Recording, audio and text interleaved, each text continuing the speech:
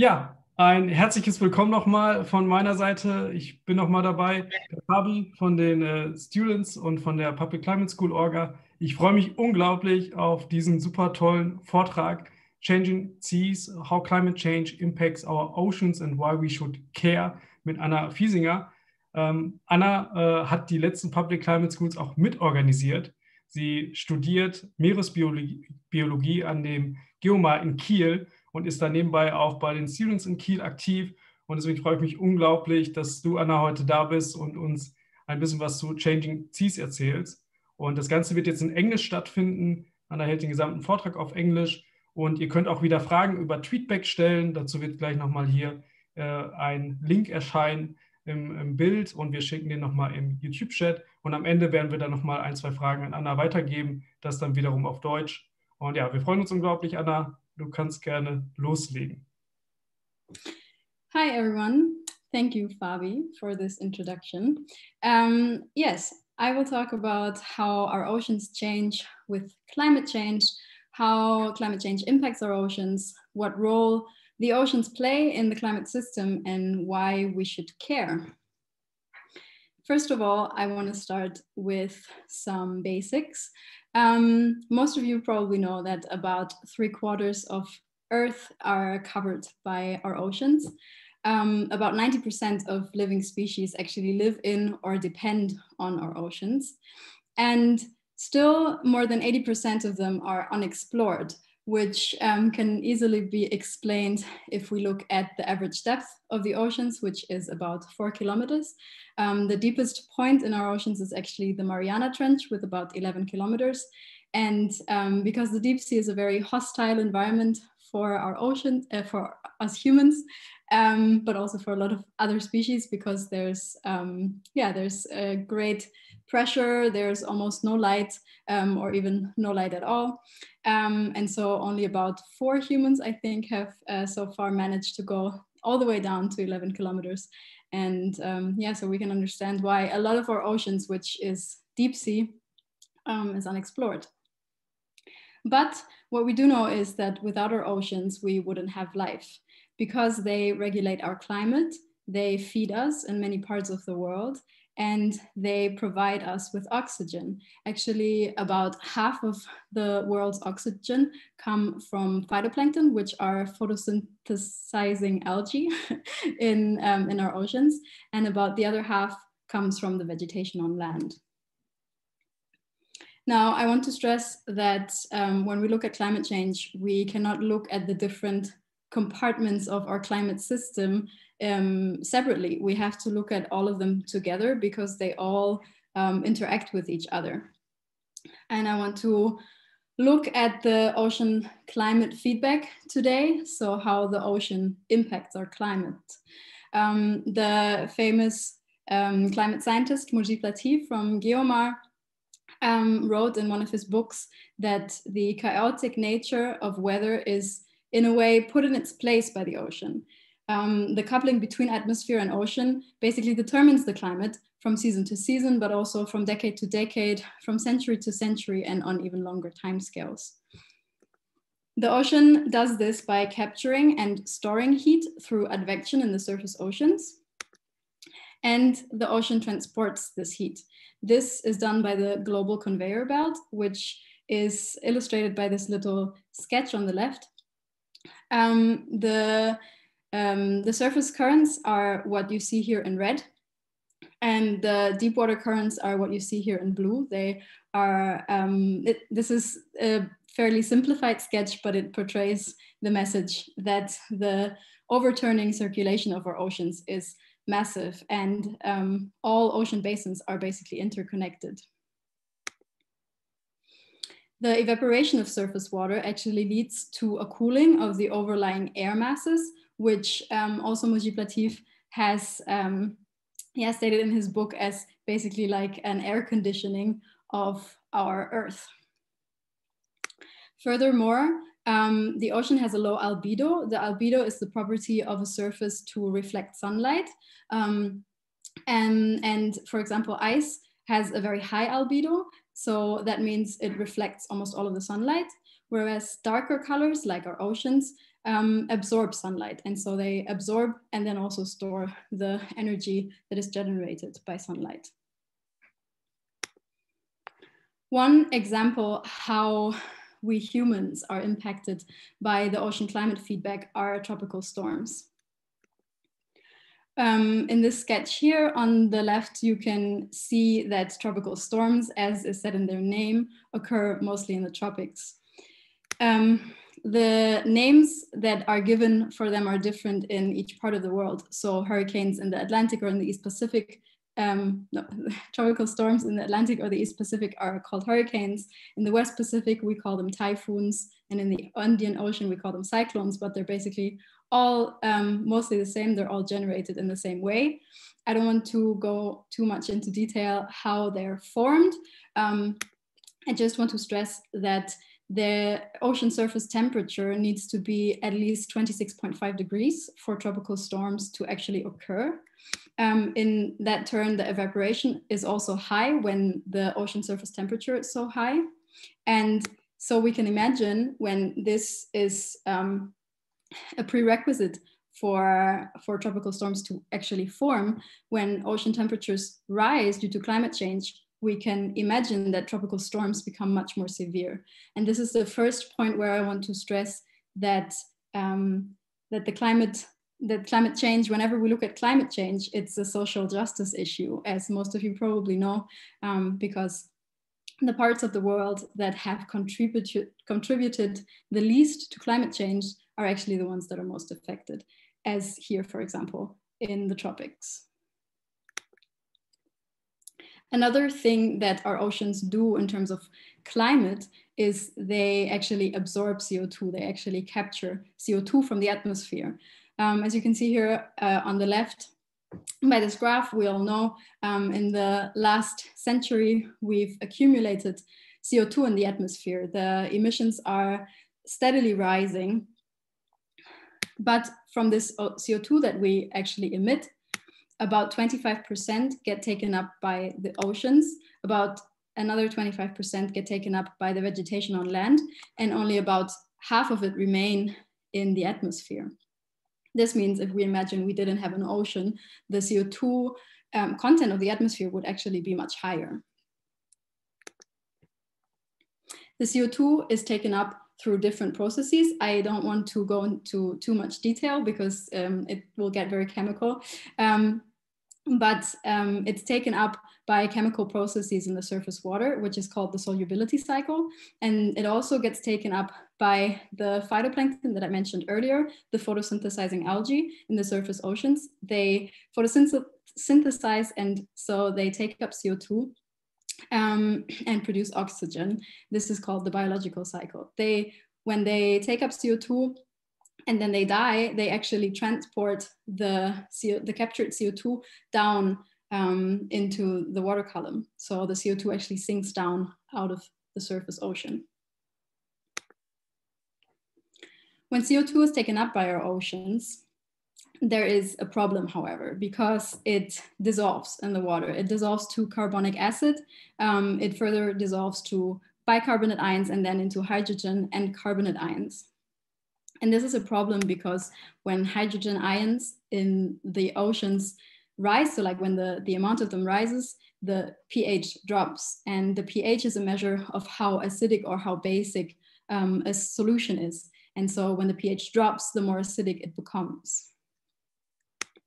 The carbonate ions that are produced, they actually bind again with some of the hydrogen ions that are released through this process, which one could think is a good thing, but it unfortunately isn't, because these carbonate ions are very necessary for organisms that have their shells formed from calcium carbonate, that are mollusks like mussels and snails, for example, or corals that form their skeleton out of calcium carbonate. The change in the surface pH is predicted to be about 0.5. So like it will drop by 0.5 by the end of this century, which doesn't sound like much at first. But if we look at this curve, we can understand that it is a lot, because last year, on average, the pH in the global ocean has actually already dropped by about 0.1. And this equivalates to 20 to even 30% more acidic waters.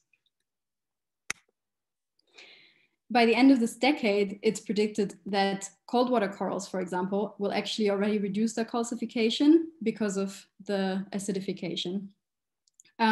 Many other organisms, as you can see on this graph, will eventually also be affected by reduced growth, for example, such as in oysters, or shell dissolution, such as in pteropods.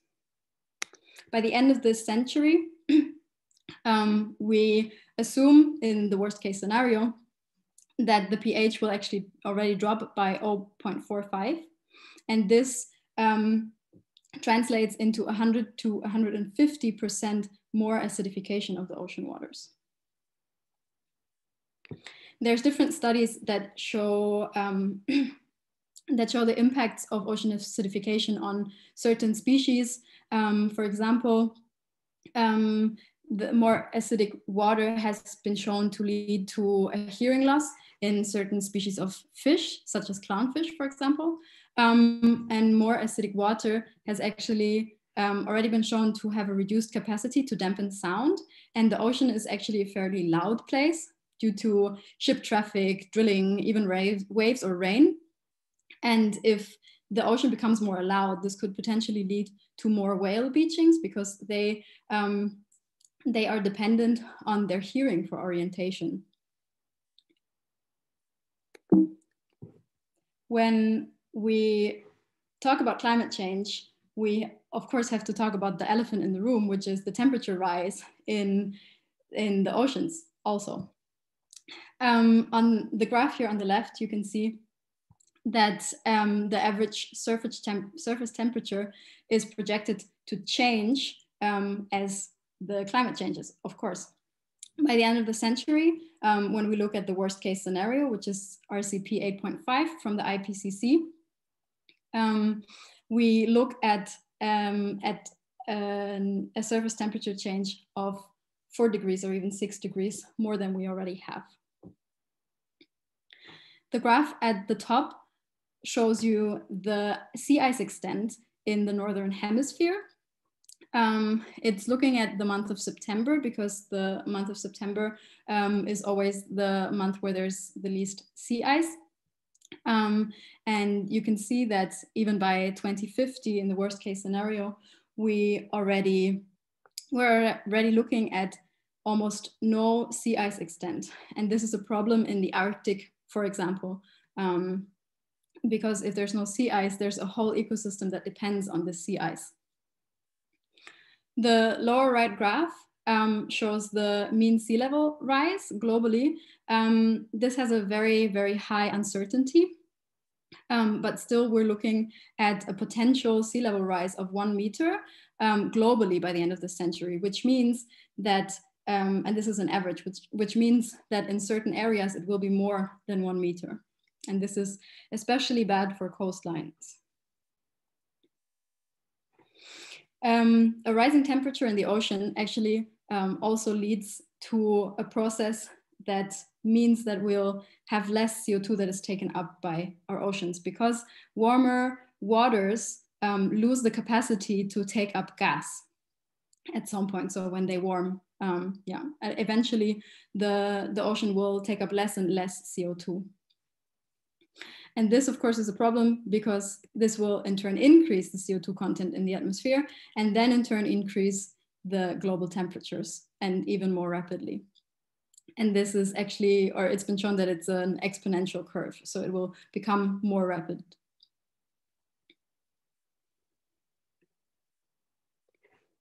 There's impacts on different organisms also. I'm just going to stress a few here. It's been shown that mussel development in certain species is impacted when the temperatures of the oceans rise. Many organisms are forced to migrate poleward, for example, because their tolerance limit will be exceeded. So like if they have a certain temperature range that they like to live in, if this is exceeded, then many organisms either die or they're forced to migrate, for example. This brings me to the second part of my talk. I want to talk about corals. They are my favorite animal in the seas, but also they're the most threatened, unfortunately. And this is because both ocean acidification and seawater temperature rise impact these species. When we talk about corals, we have to distinguish if we're talking about cold water corals or tropical warm water corals. Cold water corals live up to 2,000 meters in depth, so that's why they're also sometimes called deep sea corals. They can actually tolerate temperatures as low as 4 degrees, whereas warm water corals actually live in shallow depths up to 50 meters, and their temperature range is from about 18 to 29 degrees, but this also varies within species. I want to focus on tropical warm water corals today. Their range, as is also said in the name, is the tropical zone, because also, of course, their temperature limit. Before I go into detail how they're impacted by temperature rise and by ocean acidification, I want to show what a coral actually is.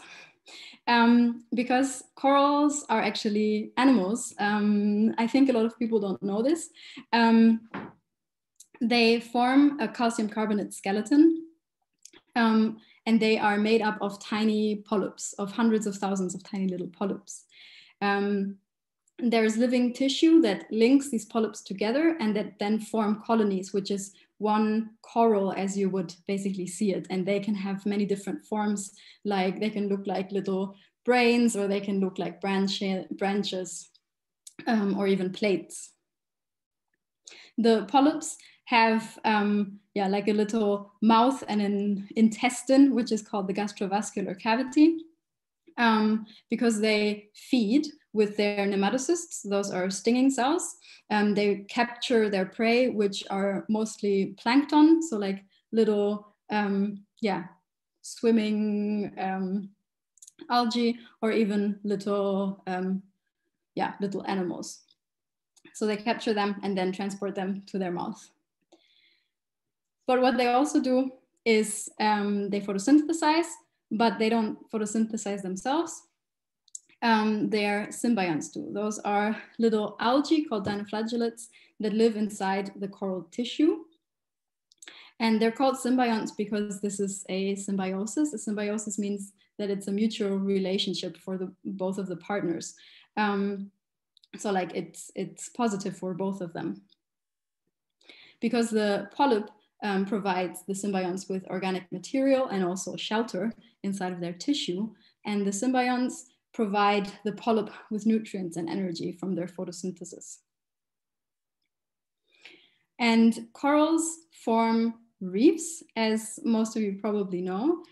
They form these because they grow next to each other, on top of each other, or on top of dead coral fragments, for example. And they can form these huge three-dimensional structures, as we can even see from space, like here in Australia on the Great Barrier Reef, or this barrier reef in New Caledonia.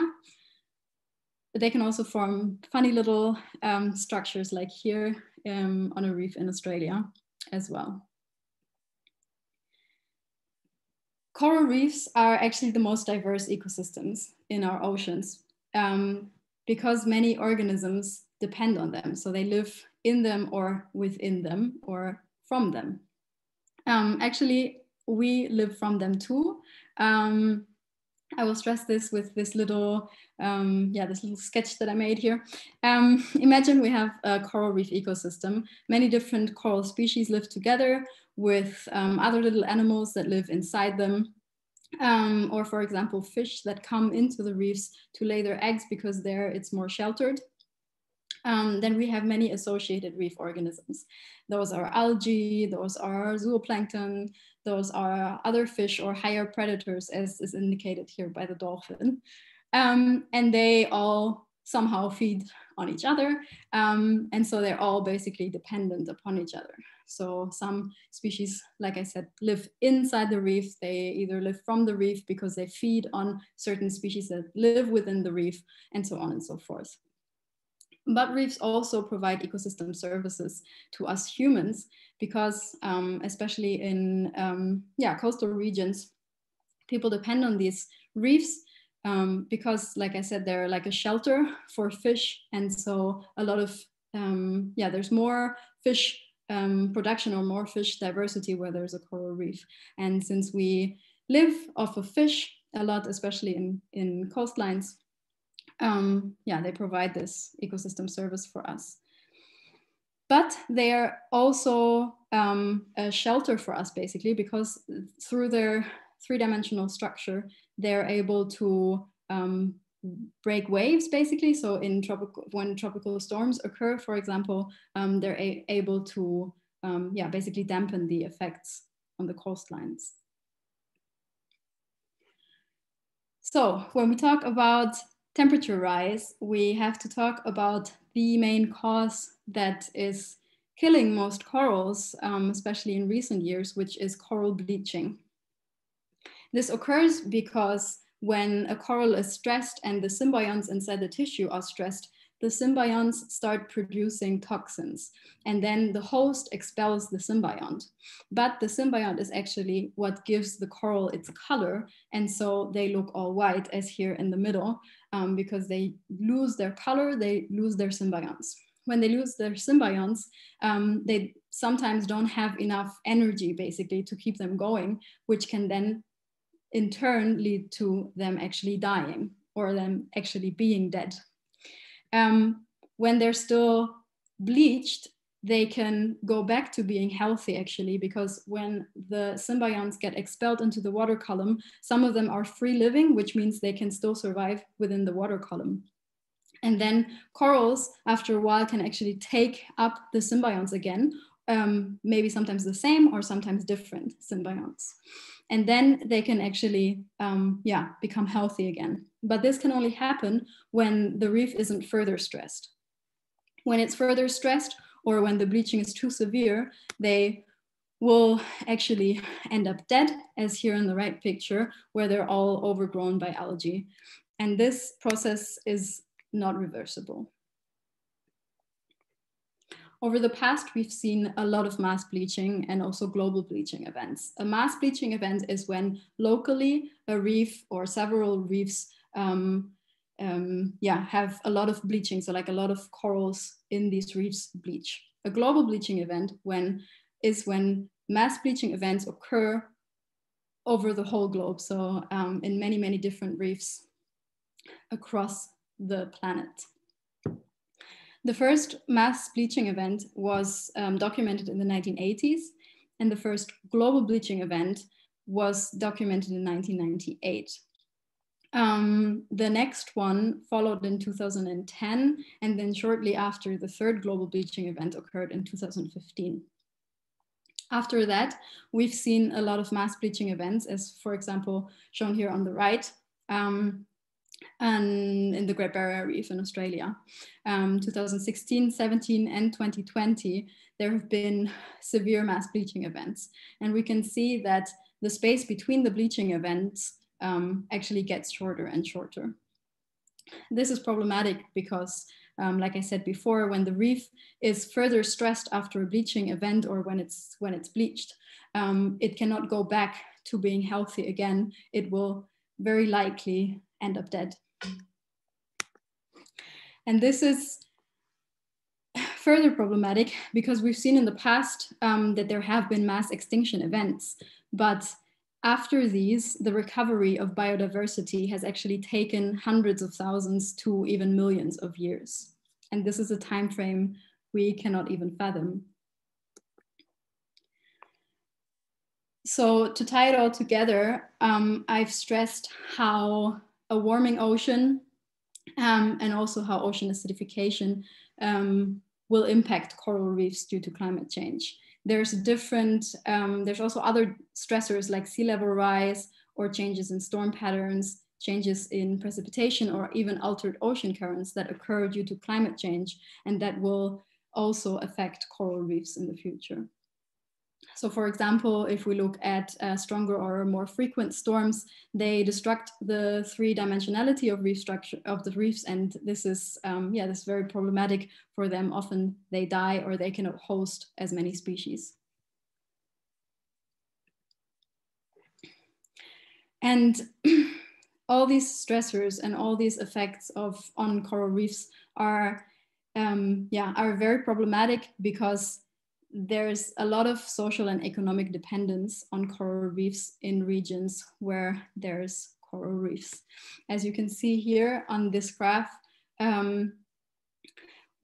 most regions such as islands here in the Pacific that depend highly on coral reefs are those regions that are impacted most severely by climate change, as I've stressed before, but they are the ones that have actually not contributed at all or very little to climate change. Same is here in Central America, for example, or here in the Indian Ocean. And this is why climate change is a climate justice issue. I hope I've been able to stress this enough. I hope I've been able to provide you with an overview why our oceans are so important when we look at climate change.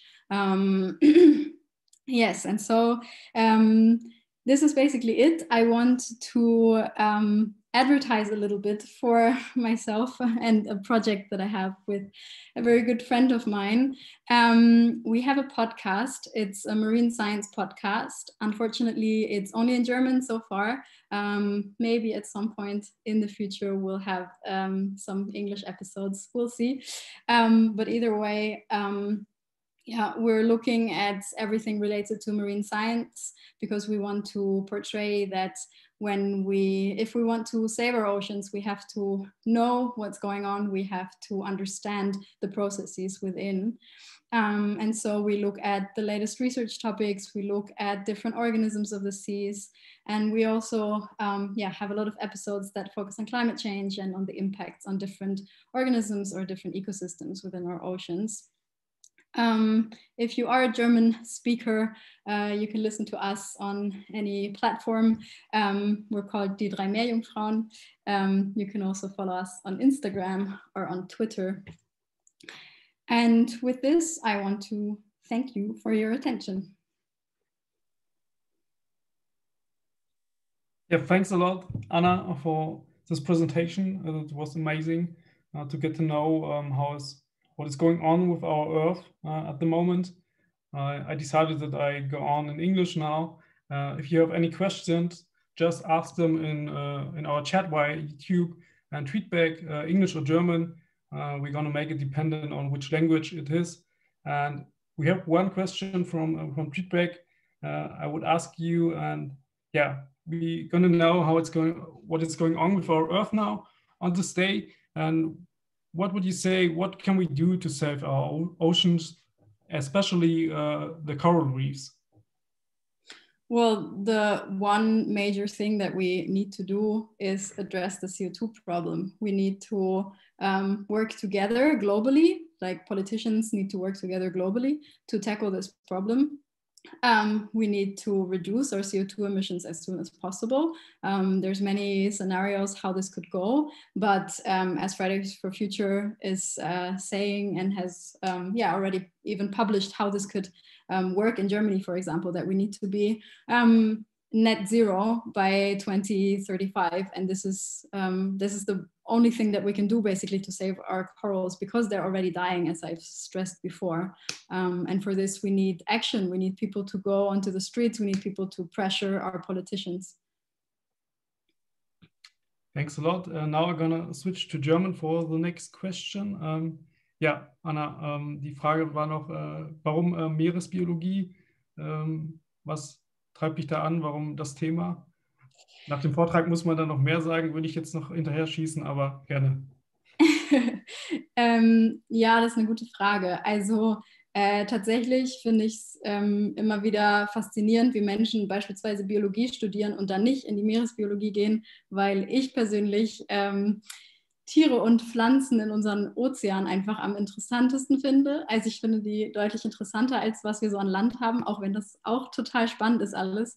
Ja, mich haben Ozeane immer in dem Sinne interessiert, als dass ja, ich das so spannend finde, wie schwierig es teilweise ist, sie zu erforschen. Aufgrund dessen, was ich vorhin schon gesagt habe, wie schwierig es ist, an einige Stellen ranzukommen, wie schwierig das ist, irgendwie einen großen Überblick darüber zu kriegen, wie viele Arten überhaupt in unseren Ozeanen leben. Davon, ja, wir wissen eigentlich noch gar nicht so viel, wie wir denken, dass wir wissen.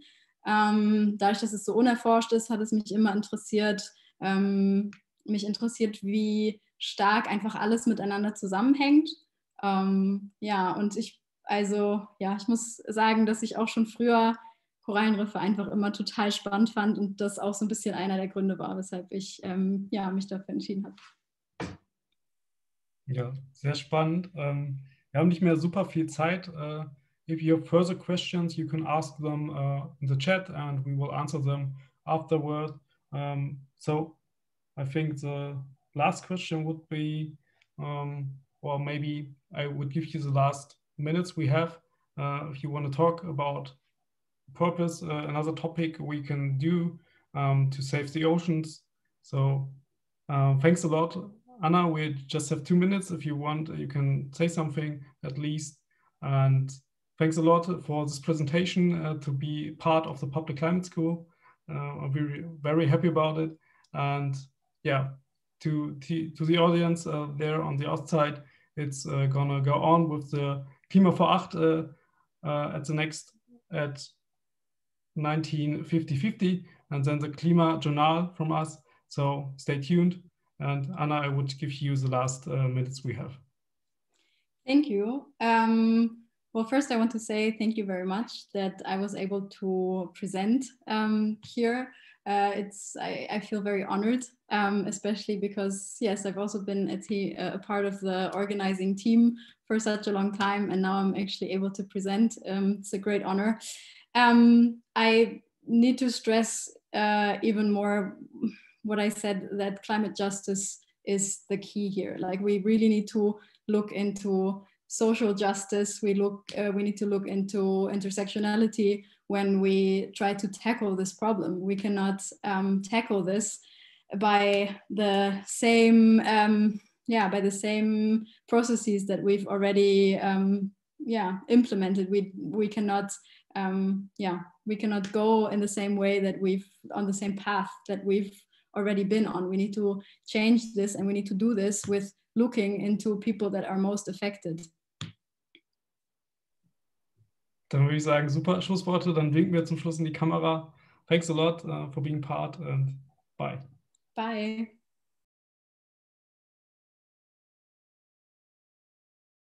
Hey, du willst Teil der Bewegung werden und Klimabildung für alle voranbringen? Dann finde unter studentsforfuture.de deine Gruppe vor Ort oder Infos, wie du deutschlandweit aktiv werden kannst. Du bist kein Studi mehr? Kein Problem. Unter for-future-bündnis.de findest du deine passende For Future Gruppe.